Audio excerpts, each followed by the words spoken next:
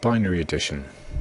If you know how to add denary numbers together in columns, then you also will already know how to add together binary numbers. A simple example here, we're showing how we start at the right hand column, add the digits together. 2 plus 9 is 11, and in this case we carry the 1, we've got a 1 and a 1, gives the 2, our answer of 21.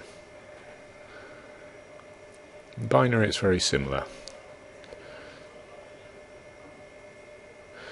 We need to convert the digits to be added together into binary.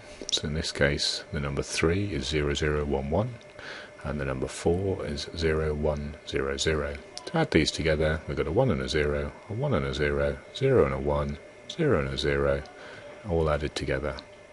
If we now converted this into denary, we've got our 7, which is 3 plus 4. The next example, we're going to need to set the carry, use the carry. So if we're adding 6 plus 4, once again we'll convert the 6 into binary, 0110, and the 4, 0100. And once again, starting from the right hand column, 0, 0, 0, 0, add 1 is 1, 1 add 1 is 2. How are we going to represent this? Well, in binary, the number 2 is represented with a 1 and a 0. So it's a 0, carry the 1. We have a 1, add a 0, gives us a 1. Once again, if we convert 1010 into denary, we get the number 10, 6 plus 4.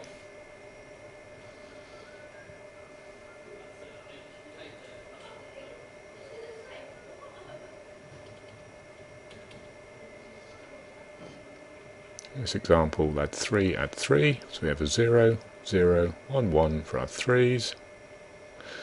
Add these together, a 1 plus a 1 gives us 2, which is 0, carry the 1. Now we've got 1 plus 1 plus 1, that equals 3. In denary, which would be a 1, 1 in binary. So we have a 1, carry the 1. Now we've got a 1, add a 0 is 1, 0 add 0 is 0, and we have 6.